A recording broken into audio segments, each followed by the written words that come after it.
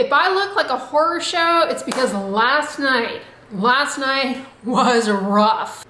The fire alarm starts going off in the middle of the night. Mind you, most people would think, oh my gosh, fire alarm, fire, right? Like, let's get up, let's get out. Not in this apartment complex, folks, because the fire alarm randomly goes off all of the time. Like, so much so that if there is legitimately a fire, I'm gonna fry, because I am just like, I just know at this point there's some kind of mechanism that it's really sensitive and it goes off. But the fire alarm is not just like a loud alarm. It is deafening. Thank God for noise canceling headphones, because otherwise it would destroy my hearing. I'm not being melodramatic either. It is like, you can feel it down. You can feel the little tiny bones in your ears, like, oh my gosh, it's horrible. And people who have pets, I feel for them. But here's the thing, when this happens, it goes for a long stretch of time until, I don't know, I guess the fire department has to come out and like actively turn it off. But whenever it happens, you think to yourself, oh, it's finally off. But that's a mistake. Don't make that mistake, because as soon as they turn it off, I don't know what happens, if they have to like expel some evil demon from it, because roughly 20 minutes, usually 15 to 20 minutes after it's gone off, it'll bang again for like a much shorter stretch. And so it'll always be like you're just dozing off and then it recurs. So that happened. Well, it happened again and again.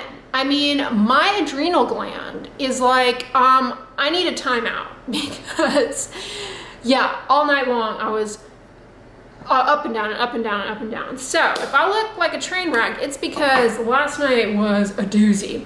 I bought these brightening eye masks from Dermatology. Have you guys tried these? I love to do caffeine hydrogel eye masks to depuff, and as far as I'm concerned, this is the best time to try these bad boys out. These have caffeine, which can temporarily depuff the under eye area, and they also have niacinamide, which is anti-inflammatory, good for redness and dark spots. Now, to get maximum bang for your buck out of these, I do suggest storing them in the refrigerator and applying them chilled. All right, they kind of look like pastrami, but I ain't mad at you. They do feel nice. No fragrance. Yeah, Dermatology, DRMTLGY, is a brand that I have been using for years, and they really do a good job creating dupes, if you will, of popular expensive skincare. Like their universal tint sunscreen is so good. As a matter of fact, maybe I'll put that on after this. These also deliver peptides, which are also hydrating, may have an anti-inflammatory effect. And they have seaweed extract, which is super hydrating. And they have a licorice root, which calms down redness and is good for hyperpigmentation. They feel really good. I'm not getting any burning or stinging. Today, we are having horrible weather. So I don't know what I'm gonna do today, if I'm gonna do anything. I have a lot of work to catch up on today, but I'm just gonna hang out with you guys, chill vlog, not gonna have a whole lot going on. I'll share with you guys whatever skincare I end up doing today, but I'm not gonna go out today because the weather is bad. All right, so I've had them on there for about 10, 12 minutes, we'll say, give or take. I'm gonna take them off now, see if I look any more awake. Not that the coffee I've been sipping on had any impact on that. Wow, they do really look nice and smooth and hydrated, huh? Like, is it just me? I really see a brightened effect. So I'm gonna come on over with the Universal Tinted Moisturizer. It does have niacinamide in it, which is good for redness and dark spots. It's a hybrid sunscreen.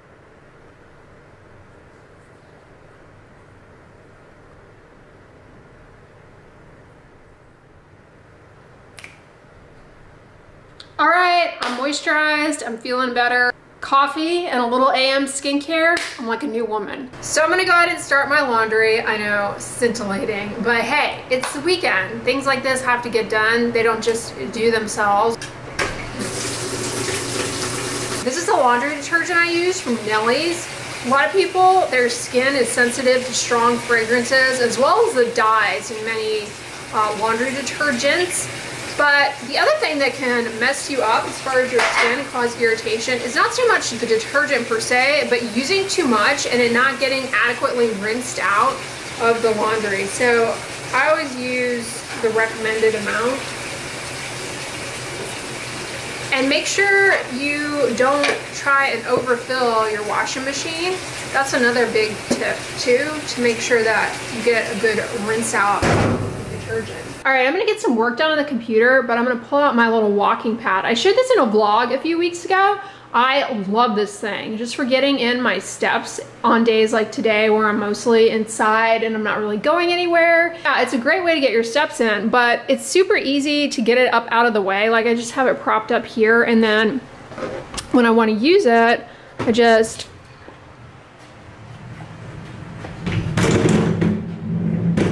pull it over here.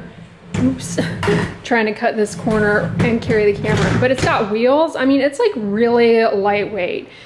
Yeah, it fits perfectly under the desk. And then I have the cord here to plug it in. Turn it on and it'll keep track. I don't know if you can see. It'll keep track of the time, give you a distance and a rough estimate of calories if you're interested in that. There are like 3 different levels you can do, set, you know, preset settings. There's a remote control. So just hit start. It does a countdown. And then I want to say it goes up to like 4.5 walking speed. But, you know, you can just put it in kind of a low step count and get work done on the computer and get steps in. So I love it. I've had it for many months now. Use it pretty much daily just to get in some extra steps. Tonight I am definitely going to do my L'Oreal Everpure Elastic Fiber Hair Mask. Still loving this. It's really great actually if you have been using the pool a lot and want like a deep conditioning hair mask, but it's not technically free of fragrance. It has like rosemary oil in it. It kind of has a light aroma, but it's not strong. It doesn't have a heavy scent, but the consistency, let me show you. It's so thick. It has almost, you see how it's like literally elastic? It's almost like melted plastic. Well, it really envelops each hair strand to nicely neutralize that charge and help smooth out the hair, improve manageability, but it doesn't weigh down the strands. I have been so impressed with this. I don't end up using very much of it. I only do it a couple of nights a week, but it's really great. If you have color treated hair, I would imagine this would be a great option as well. As a side note, during the summer months, your hair strands can experience a lot of weathering because UV rays damage the proteins in the hair. It leaves them brittle and prone to trichorexis nodosa, those little nodes that lead to hair breakage. So a deep conditioning mask can really be beneficial this time of year in particular, plus with the chlorine from pool water. If you've been to the beach, this is a great option. Speaking of UV damaging the strands though, another sort of spray leave-in conditioning type treatment that I like to use this time of year is this Bumble & Bumble Hairdresser's Invisible Oil Heat UV Protective Primer. This is like an all-in-one type product. It's very lightweight though, so it doesn't weigh down your strands at all. So you can use it from root to tip and it doesn't like make your hair greasy.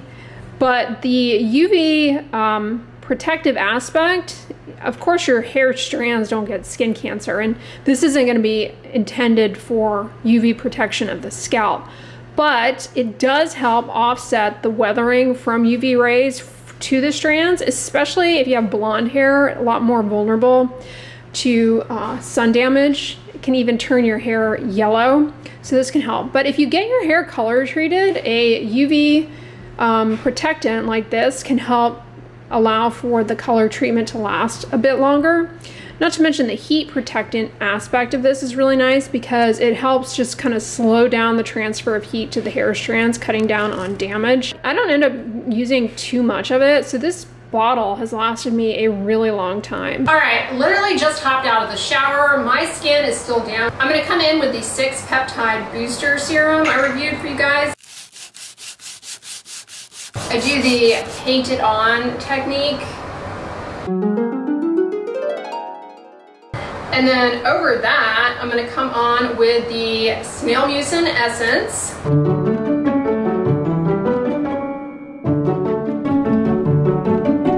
Then I'm gonna moisturize the rest of my body. Got the Aveeno Eczema Therapy Rescue Relief moisturizer here. This you could use as a facial moisturizer, but it's a nice light hydrating gel cream, perfect for summer, free of fragrance.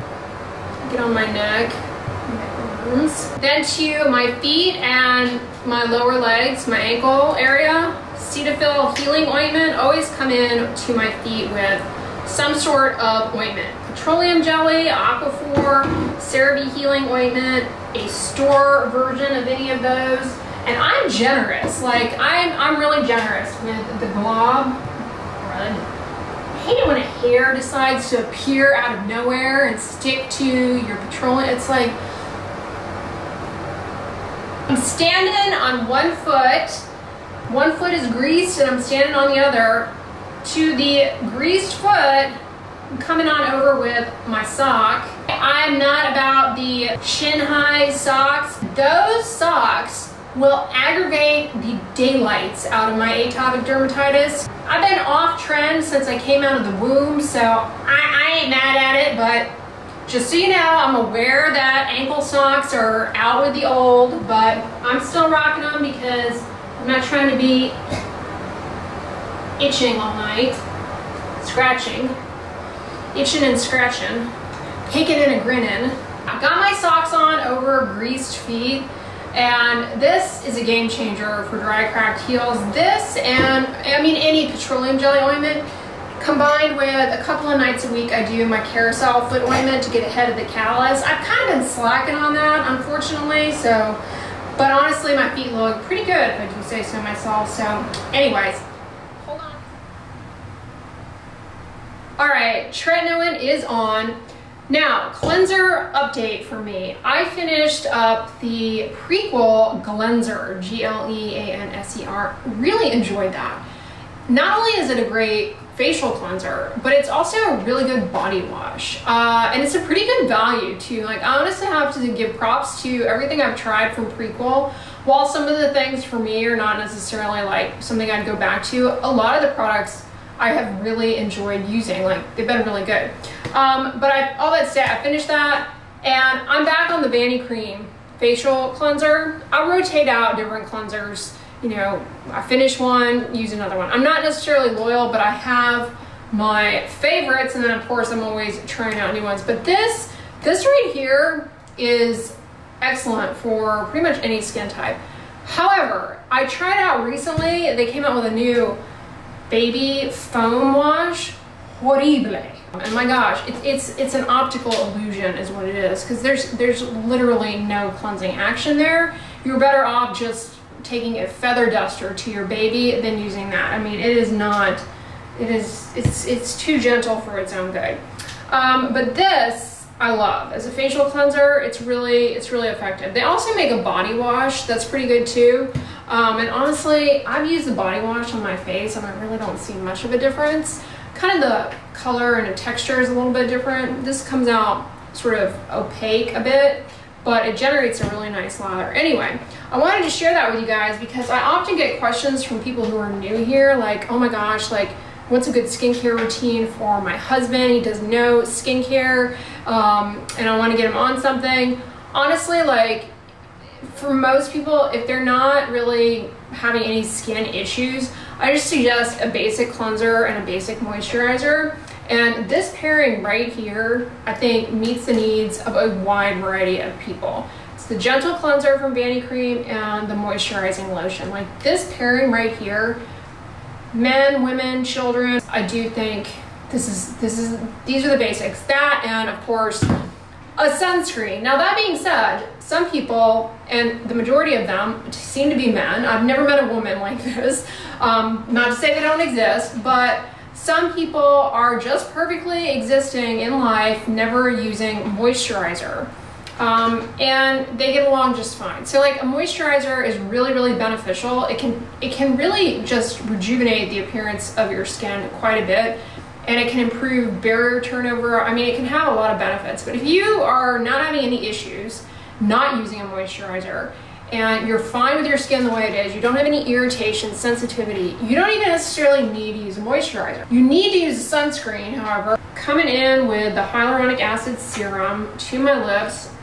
I also like to use this on my face too. Over that, I'm gonna do the lip sleep mask. I've really been enjoying this pairing. Anyways, I'm gonna wrap this vlog up here. Thank you so much for making it to the end. I hope you enjoyed it and that you're having a fantastic evening or day. If you guys like this video, give it a thumbs up, share it with your friends, and as always, don't forget, sunscreen and subscribe. I'll talk to you guys tomorrow. Bye.